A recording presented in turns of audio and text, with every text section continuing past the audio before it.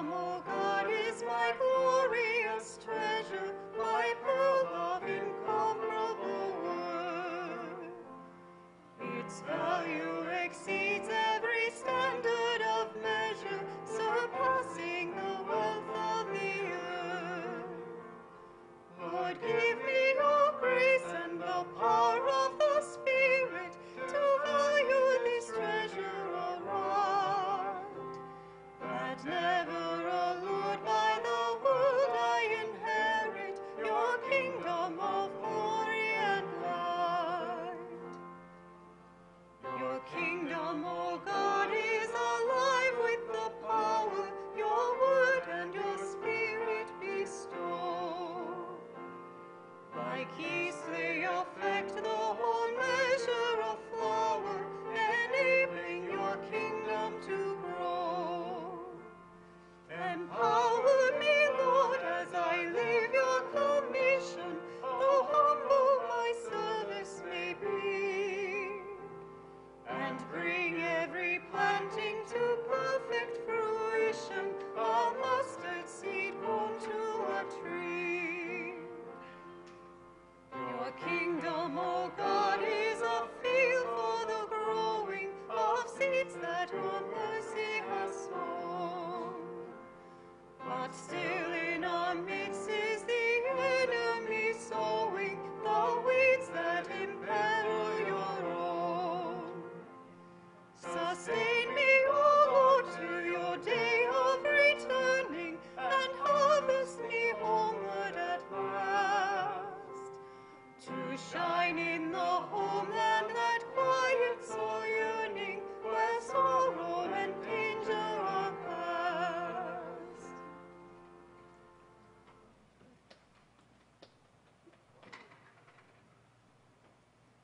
You can like that. Oh, Junior's there. Well, for the opening hymn.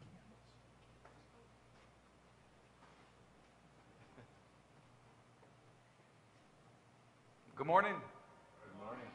I am Seminarian Luther Cameron. This is, I've been at an internship down in the Rio Grande Valley here for 2 months.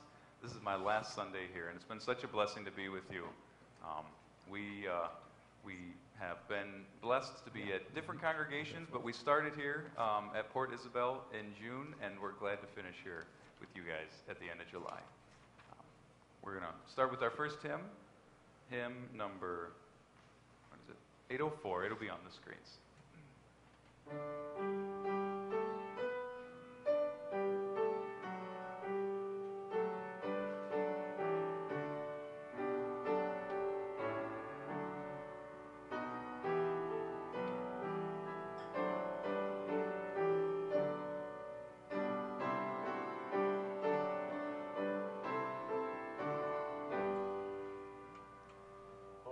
Worship the King, O glorious above.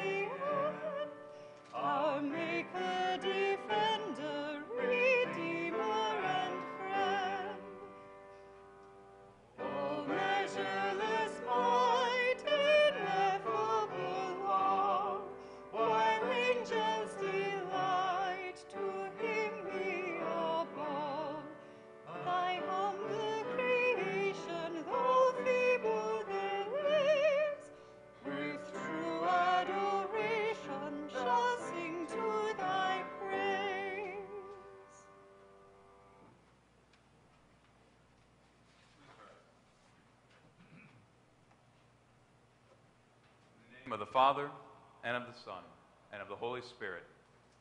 Amen.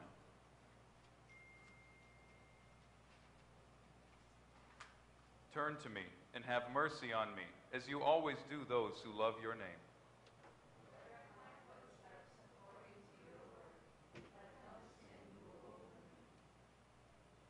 If you kept a record of sins, O Lord, who could stand?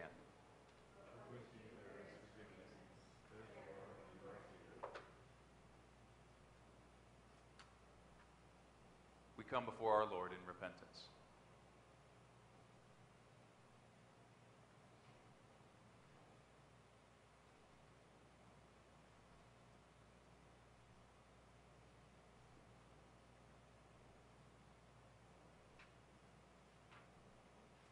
We confess that we are sinners. Our actions, words, and thoughts break your commands. We are self-serving, not God-serving. We do not trust that all things work together for good to us who love you. We are disobedient to your commands. Forgive us our sins for Jesus' sake. Amen.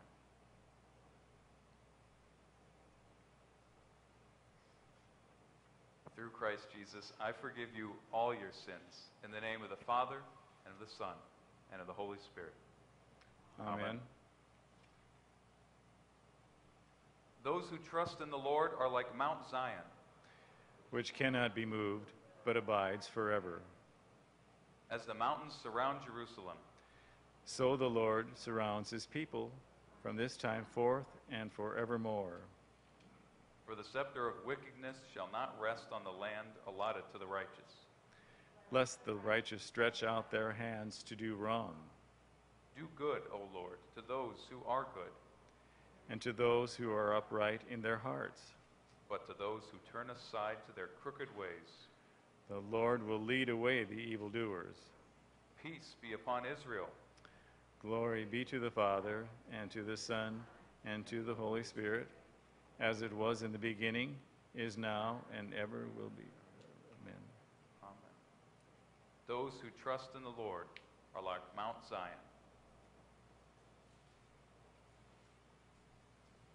Let us pray in peace to God.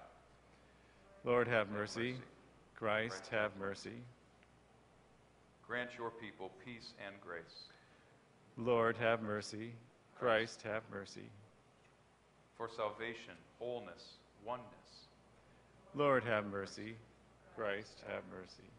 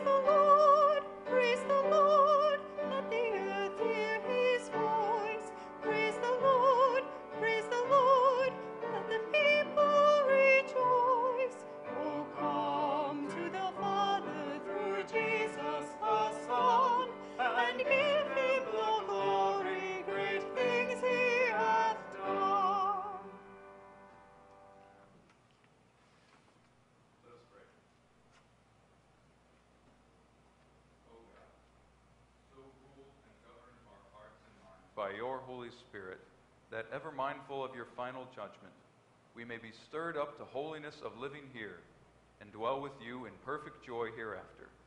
Through Jesus Christ, your Son, our Lord, who lives and reigns with you in the Holy Spirit, one God, now and forever. Amen. The Lord be with you. And also with you. Follow with the readings.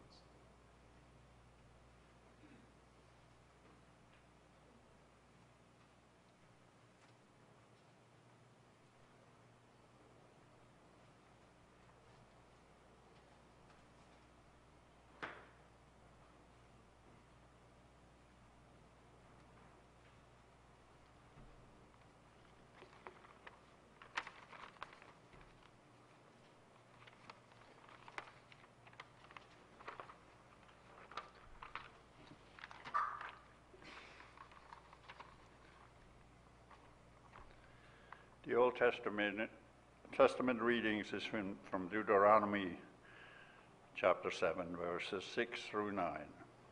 You are the people, holy to the Lord your God. The Lord your God has chosen you to be a people for his treasured possession out of all the people who are on the face of the earth. It was not because you were more in numbers than any other people that the Lord yet set his love on you and chose you, for you were the fewest of the people. But it is because the Lord loves you and is keeping the oath that he swore to your fathers, that the Lord has brought you out with a mighty hand and redeemed you from the house of slavery, from the hand of Pharaoh, the king of Egypt. Know, therefore, that the Lord your God is God, the faithful God who keeps covenant and steadfast love with those who love him and keep his commandments for 1,000 generations. It's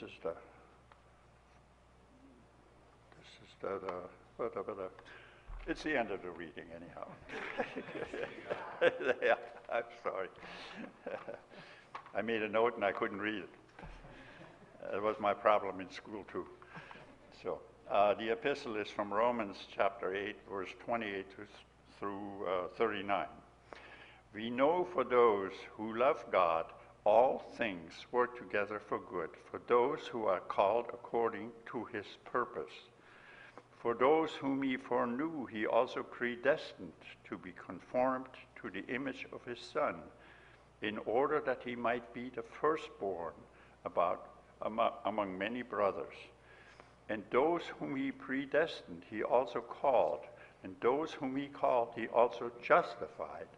And those whom he justified, he also glorified. What then shall we say to these things? If God is for us, who can be against us? He who did not spare his own Son, but gave him up for us all, how will he not also with him graciously give us all things? Who shall bring any charge against God's elect? It is God who justifies. Who is to condemn Christ? Who is to condemn Christ? Who is to condemn? Christ Jesus is the one who died, more than that, who was raised, who is at the right hand of God, who indeed is interceding for us. Who shall separate us from the love of Christ? Shall tribulation, or distress, or persecution, or famine, or nakedness, or danger, or sword? As it is written, for your sake we are being killed all day long. We are regarded as the sheep to be slaughtered. No, in all these things we are more than conquerors, through him who loved us. For I'm sure that neither death, nor life, nor angels, nor rulers, nor things present, nor things to come, nor powers, nor height, nor depth, nor anything else in all creation will be able to separate us from the love of God in Christ Jesus our Lord. This is the word of the Lord. Thanks be to God.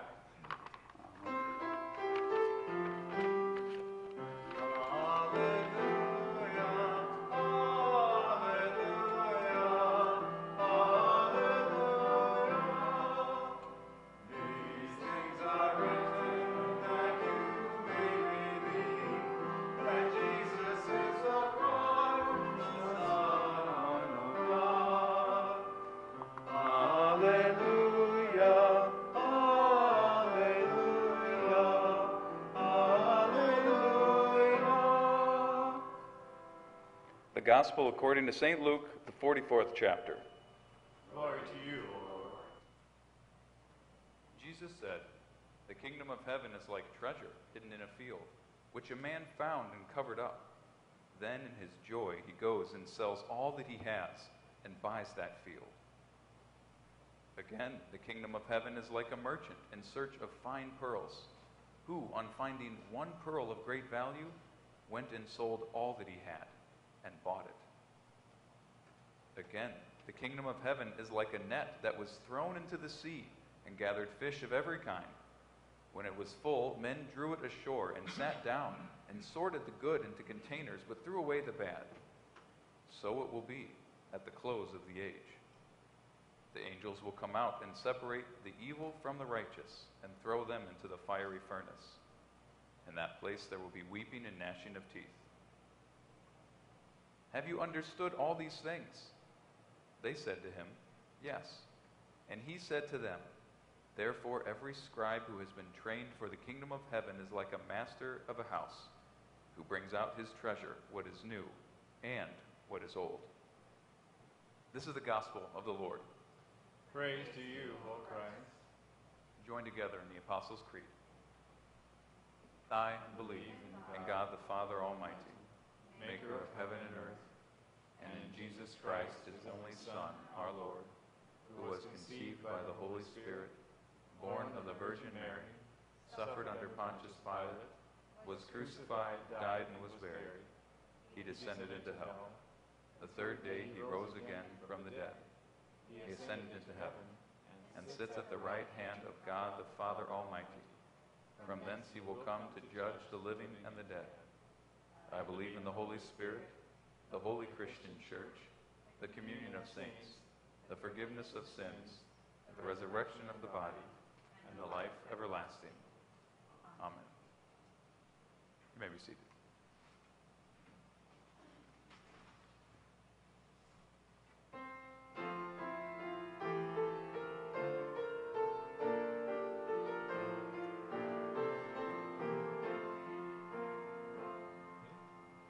Your kingdom, O God, is my glorious treasure, my pearl of incomparable worth. Its value exceeds every stone.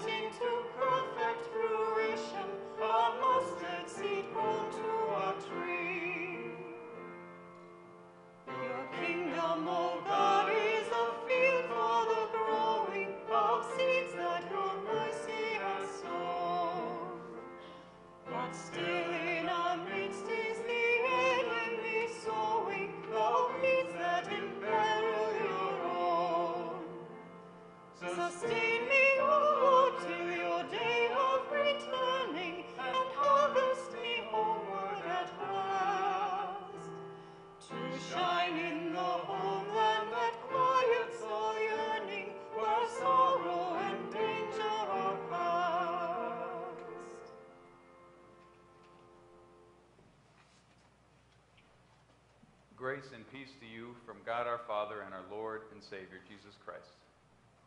Amen. As I mentioned at the beginning of the service, this has really been a blessed time for us here in the Valley. We've been at churches from here to McAllen. We've been doing VBSs, service projects, all sorts of ways of ministries, and God is really at work in the Valley. Don't doubt that. His people are doing great work, and we have been blessed for the opportunity to see that and to be a part of that. And it's been busy. You know, we've gone to, I think 6, maybe 7 churches and been involved in many different places. It's been busy, one thing to the next. But this past week, we've had a little bit of a downtime. Slowed down a little bit, and what we like to do sometimes is watch movies. And so we pulled up Netflix, took an evening off, and watched a movie called White Noise. Now, I don't think my wife or daughter actually cared for the movie much at all. This is not necessarily a recommendation of the film, but a theme in the film was death. It was death. Both this husband and wife were scared of death. They were terrified. They knew it was coming, but they didn't know how to deal with that. That anxiety, it would weigh on them. And they would argue at night. They would say, I want you to go first. No, I want you to go first. And no, it'd be better for the children, or whatever. And back and forth. And it consumed them. It consumed the wife so much that she went to great lengths to get a drug that was called Dilar. This is all made up. It was called Dilar. It was supposed to help with the terror of death, with fear of death. It was supposed to treat that fear. Now, it didn't work. She still had great fear, but when her husband found out about this, he was upset at what lengths she went to get that pill, but he himself then went to try to get it himself. He too feared death, but the fears remained. And fears remain for us too. Let's think, what are some fears? What are some fears that you guys have? I'm going to write a few down. I don't know, hopefully you guys can see it. What are some fears? I'll write death. I'll start with that one. But what are some fears that you guys have, or that people in America have? Carlin, what are some fears? Money? Yeah, money's a big one. Money. What other fears? Mm-hmm. Yeah, for loved ones. Yes, loved ones.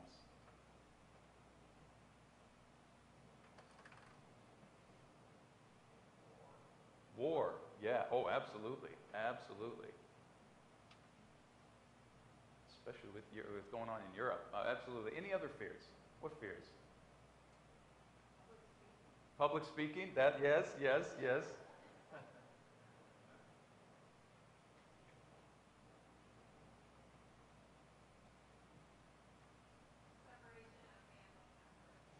Oh, separation of family. Okay.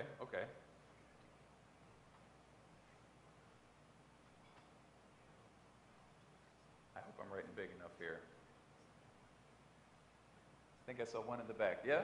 Political correctness. Yes. Oh, yes. Politics and political. Yes, that stuff is all over the place.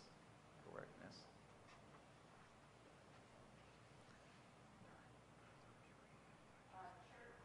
Church. Yeah. No, absolutely. People can feel afraid. They can feel judged in church. So I looked up. What were this was in 2022, so it's a year old. But what were some of the top fears in 2022?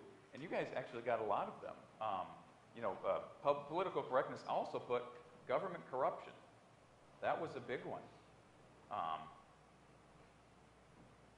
That was actually number one. I was surprised. But also like loved ones. What happens to loved ones? Is there harm that might come to them? World War was a big one. But then even money for the future and safe drinking water. Safety. I'm going to say safe water. And I'll put mine from my childhood. I lived in St. Louis. There were no alligators or crocodiles anywhere to be seen. It was not a real fear but it was a fear that I had growing up that alligators or crocodiles would get me. And I would have nightmares about them. So I'm just going to write that down. I hear you guys have some in the Bay Area here, so I will steer clear of that. But oh, spiders, yes, no. So okay, so we have a lot of fears here. Being alone, ooh, that is really good. No, that. Yes. Yes. Mm-hmm.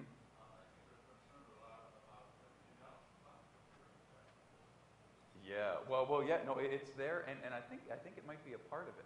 I think it might be a part of it because one thing that all of these are dealing with is a loss. So my fear of alligators, I was afraid I'd lose a limb. I was afraid it was gonna, or I'd lose my life even. Same thing with spiders. People aren't afraid of spiders because the spider's going to take their job. They're afraid of spiders because it's going to bite them. They're going to get sick. They might die. Bad things might happen. They might lose time. They might lose health. Actually, I'll write health on here. That's a big one too. Even political correctness. People, there's fear there because they might lose. People might they might lose their reputation. They might lose positions at work. Same thing. War. We might lose our whole community to war. Separation of family. We might lose that love. They're all dealing with loss. And Paul talks about some words here in our readings in Romans. He lists words like affliction, distress, persecution, famine, nakedness, danger, the sword. And these are all warnings for him. He's saying, don't worry about these things. Or he's telling them, don't worry about these things. And the Romans might be thinking, what are you talking about? They might be wondering, what on earth is Paul talking about? Affliction, danger, famine, nakedness? We live in the greatest city in the world, and Rome was great. It was beautiful. It was one of the biggest cities in the world, and at that time, Christians were doing okay. Just 3 years earlier, this is in 57 AD, 3 years earlier, the Jewish Christians were allowed to return. They were allowed to come back to Rome. They had been exiled, but they were allowed to come back. Nero was in just his third year as a ruler, and he wasn't after them yet. They were viewed with suspicion because they were monotheistic. They just worshiped one God, but they weren't persecuted, at least not yet. And yet Paul quotes in Psalm 44, he says, because of you, this is a quote from Israel. So Israel was saying, because of you, God, we are being put to death all day long. We are counted as sheep to be slaughtered. Paul tells this to the Romans because God is preparing them.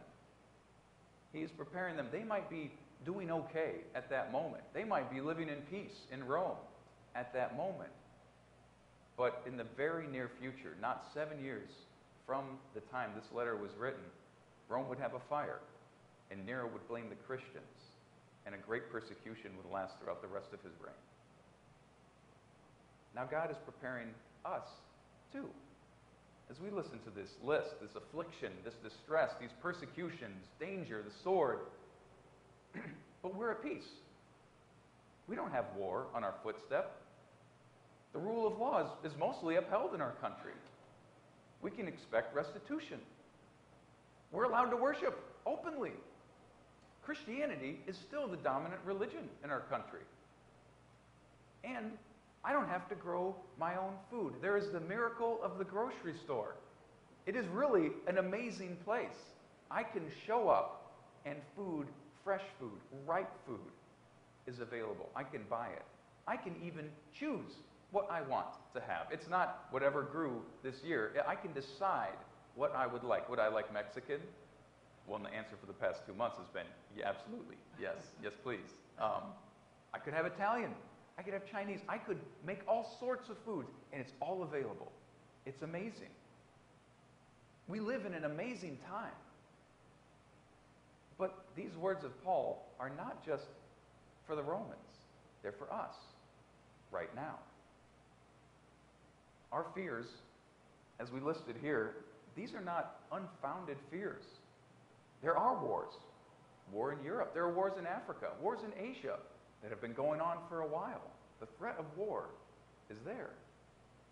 And as amazing as the grocery store is, there have been shortages for young mothers. Formula has gone, fluctuated in availability.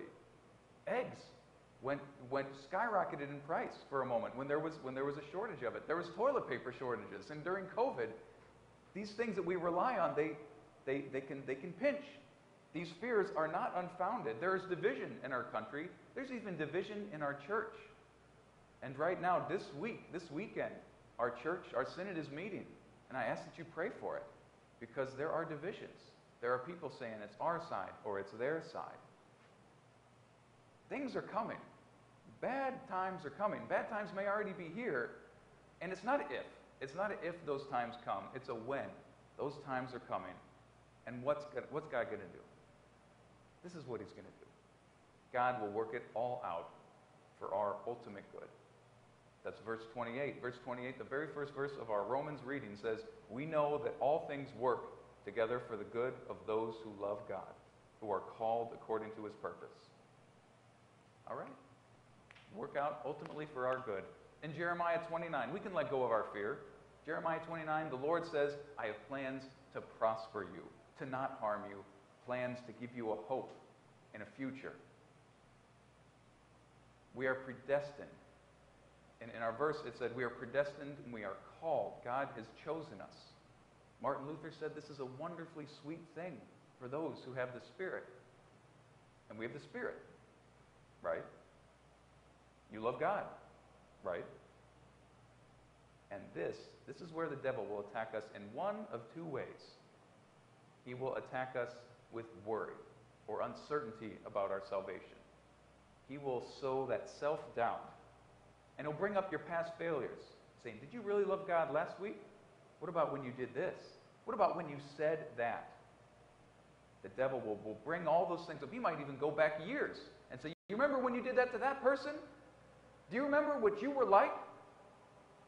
He will bring these things up. He will attack you. And so that predestination that you feel that God is, and that Martin Luther said is a wonderful comfort, he will use it to say, well, it's a comfort for others, but not you. He will sow that self-doubt. He will drag you down. And he's not wrong. In some ways, we have hurt other people. We have disregarded God. Those sins are great. Now, the second way the devil will attack us in this moment, as we think about God predestining us and calling us, is arrogance. We'll say, well, yeah, I'm one of God's chosen people. Thank you very much. God blesses me for me. I'm saved. I'm fine. I'm chosen. And so I can live in comfort and luxury in any way I choose. But in that line of thinking, the devil is lulling us to sleep. We are supposed to be, as verse 29 said, conformed to the image of his Son, following Christ in a life of self-sacrifice. And if we're honest, our lives are a long way off from following in Jesus' footsteps. We're more talk than action. Now, whether it's self-doubt or whether it's self-arrogance, the bottom line is we all are guilty.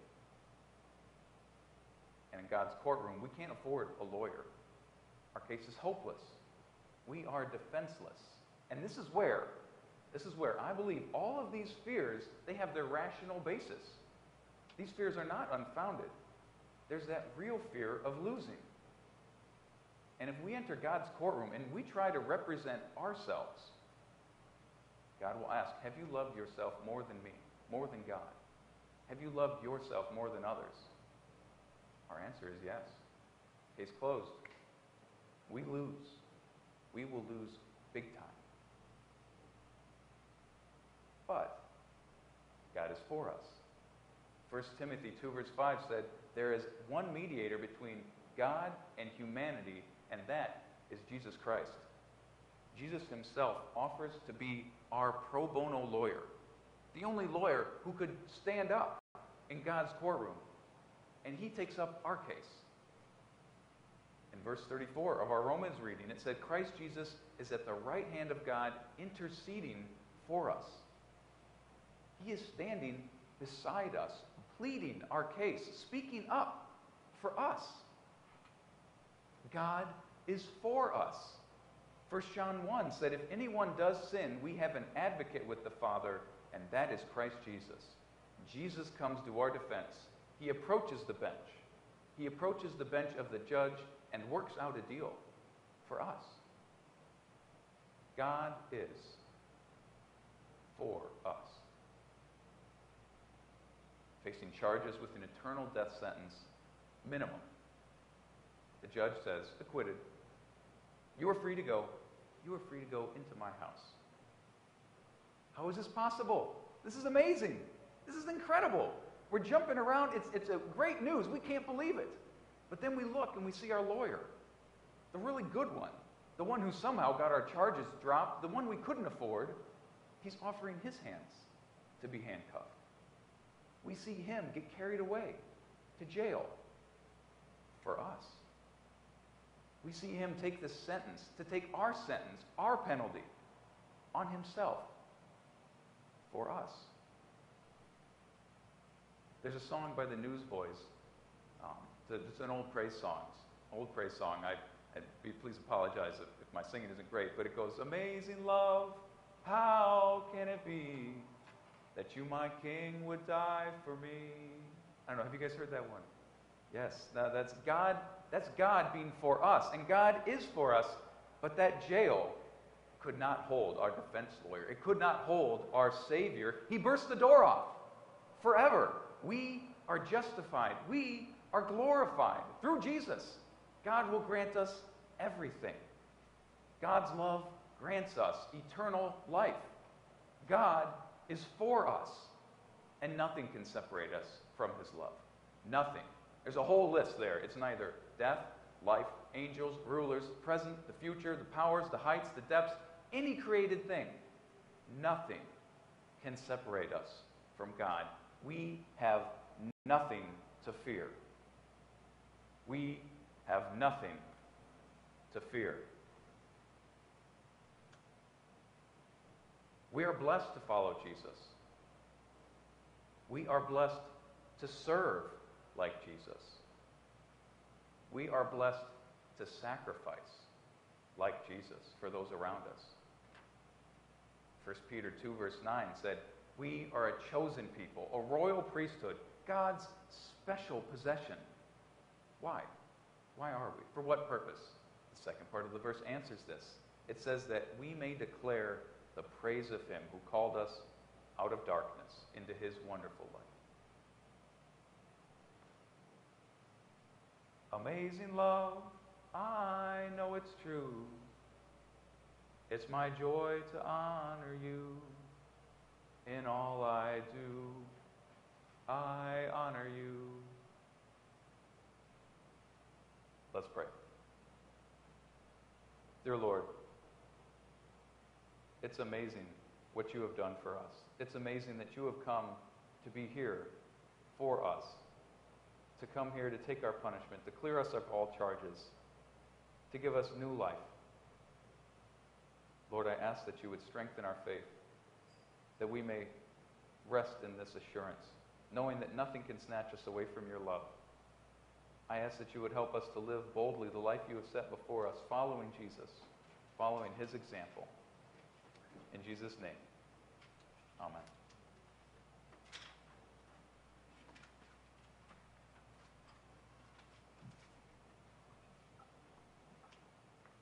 Please rise for the prayers.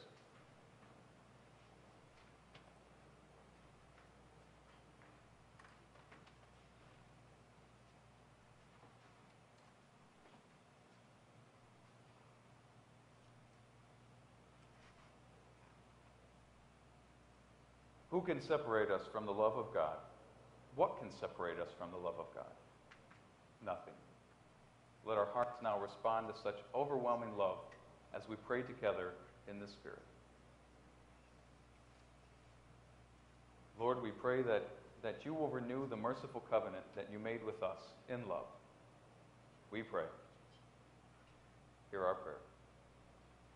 That the ministers of the gospel may be people of genuine conversion and prophetic voice, And we pray especially for wisdom and guidance for the Fishes of Men Call Committee members as they look to call a minister and as they look to continue the worship and the ministry that is here at Fishers of Men. We pray, hear our prayer, that the bread of life may be shared one day by all Christians at a common table of praise. For this we pray, hear our prayer. For the poor of our world, and for the governments called to assist them in their need, especially the people living in fear and distress in Ukraine, Iraq, Malaysia, China, Nigeria, Turkey, Mexico, Syria, the Central African Republic, Afghanistan. For peace on our Rio Grande border, especially Reynosa, Rio Bravo, and Matamoros. All this we pray. Hear our prayer. For the sick and the suffering in our world, especially Pastor Scott Jonas, Joe Gonzalez, Susan Schock, Bob Wheeler, Billy Ray Smith, Paul Cardile, Tommy Neville, Bill Lubin, Carol Warren, Tyra, Shirley Butler, Kenneth Kaysen, June Brainerd Calloway, Bob Witzke, Debbie Hebner, Ruthie Barr, Gloria Koch, John Delling, Irving and Marilyn Bohm, Jean Fleschnauer, Mary McClung, Tom and Susan Bolton. We pray. Hear our prayer. For the sick, for those preparing for baptism, that they may hear the invitation of God to come to the waters of regeneration and there find abundant life. We pray. Hear our prayer. For the newly wedded couples in our community, for the expectant parents, and for those who nurture children, that all may be fed at the breast of a loving God and find strength in the lives of His service. We pray. Hear our prayer. Let us be mindful of those who have gone before us, that they may come into the fullness of life, united with God in the communion of the faithful. We pray. Hear our prayer.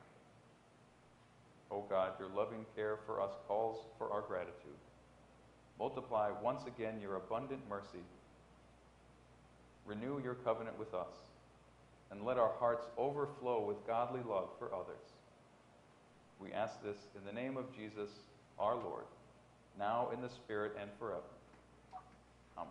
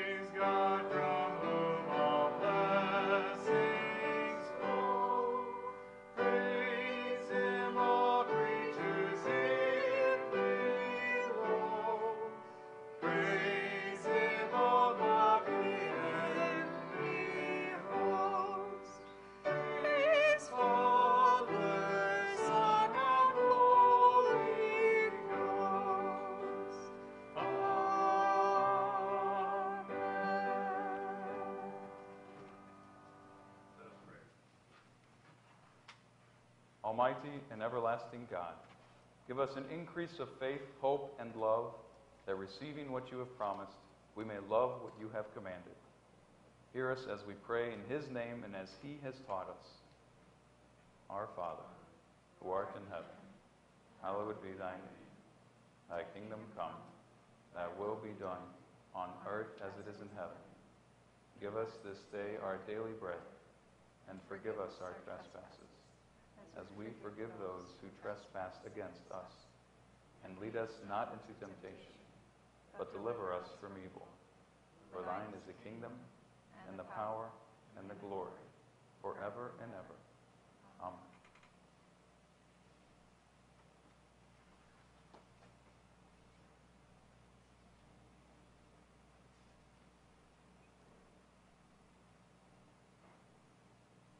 Lord bless you and keep you.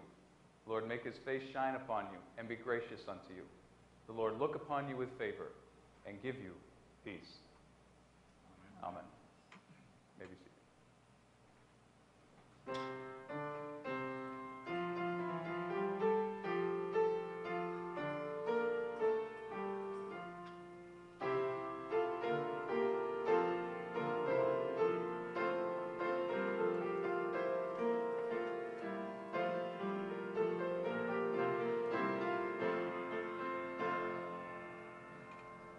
God of grace and God of glory, on your people pour your power. On your ancient church's story, bring its forth to glorious flower. Grant us wisdom, grant us courage, for the facing of the storm, for the facing of this hour. Though the hosts of evil round us, Son of Christ, assail his ways.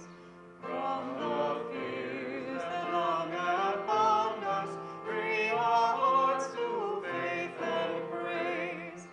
Grant us wisdom, grant us courage, for the living of these days, for the living of these days.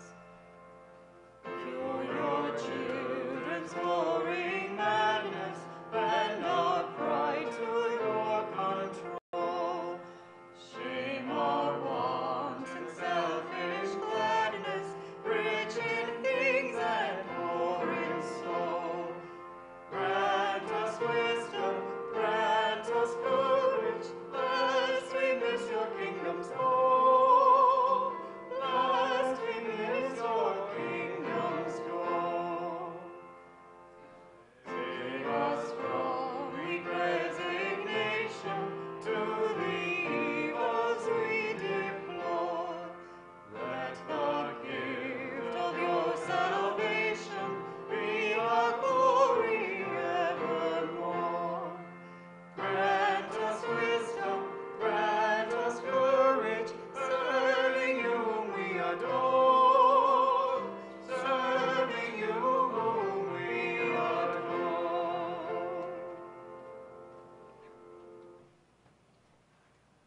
Well, thank you for joining us this morning. There's Bible study afterwards. We'll be glad to have you as we talk more about how God is with us. But go in peace, serve the Lord.